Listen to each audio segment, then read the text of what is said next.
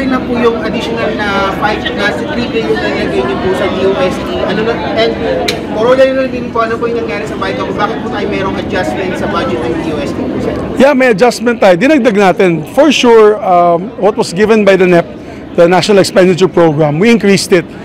Close to almost $1 billion ang na-increase namin dyan. So, tulong yan sa across the board sa mga programs ng ating department. Dahil ako'y naniniwala na science and technology is the heart of every nation. Yung soul ay arts and culture, di ba? Yung science and technology, research and development, yan ang puso ng isang bansa.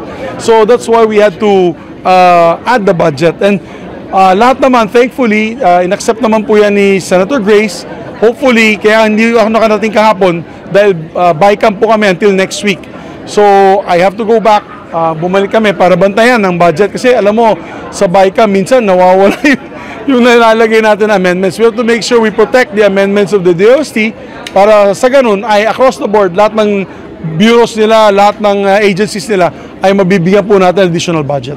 Sen, I don't want to be asked this, kasi of course the issue nga po sa Bicam yesterday was kung pinagalaman po ng House na yung AKAP, yung po sa kita program. So, sir, kamusta po siya ng discussions po sa AKAP po, sir? Well, actually, on that level, Senate President Chis Escudero yan, tsaka si Ma'am Grace, the chairperson of the committee. And I think the speaker was there yesterday, and of course, Chairman Zaldico. So, yun level na nila yun. Mahirap mag-comment at this point in time. Importante lang kasi is the scarce government resources. Kailangan natin magamit yan efficiently and effectively as possible.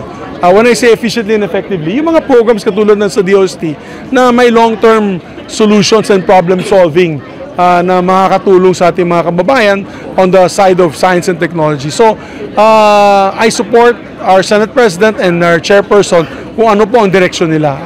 But I won't be able to answer on their behalf kasi at that point, level na po nila yun pang discussions na yan.